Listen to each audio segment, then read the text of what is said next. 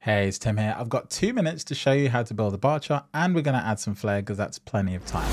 Let's grab our dimensions, subcategory, put that on rows. That will make the rows go from left to right. Let's grab the metric we're going to use for this bar chart. We'll use quantity just to mix it up a little bit. And there we go. We have a bar chart. If you want to rotate this, just go to the top and you'll see this icon, press that, and it will just rotate the charts. Notice what it does to do that is essentially swap what's on columns and rows. So we'll do that manually here just to show you, and it basically achieves the same result. Now we're going to add a bit of flair. We've got plenty of time left. Let's copy this quantity field and duplicate it. I'm going to hold Command or Control, drag it across, and you'll see we get two bar charts. With the second bar chart over here on the bottom left, I want to make sure that this is a Gantt chart. We're going to add a bit of flair, so we're totally breaking the rules here.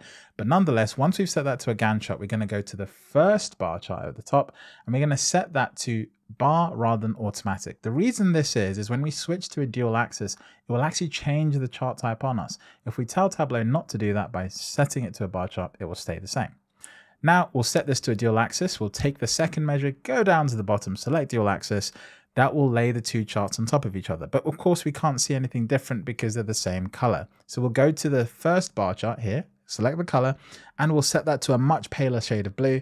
And boom, we've got a bar chart with a little bit of flair. Before we move on, we just need to make sure we synchronize the axis. You can't really see the difference here, but unless we do that, these two won't stay synchronized. The last thing to do is hide this axis on the right-hand side. We don't need that. Right click and go ahead and hide the header, and boom, we've got a bar chart with a bit of flair. And of course, this still works like any other bar chart. You can sort it, you can rotate it, and I just think it generally looks a lot nicer. Thanks for watching, and I'll see you in the next video.